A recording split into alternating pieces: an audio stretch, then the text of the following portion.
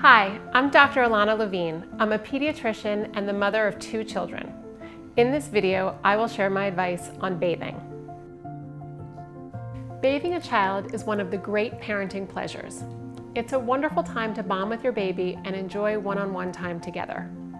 I recommend giving your newborn a sponge bath until the umbilical cord falls off.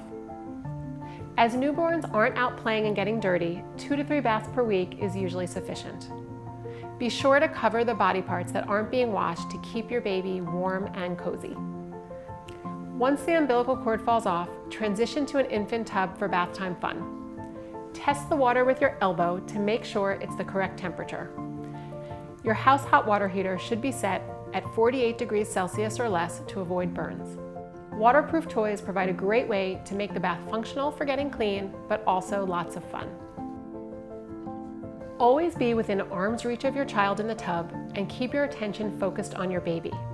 Leave your cell phone in another room so you don't get distracted. As your child grows, you will likely find yourself bathing more frequently. It often becomes an important part of the nighttime routine.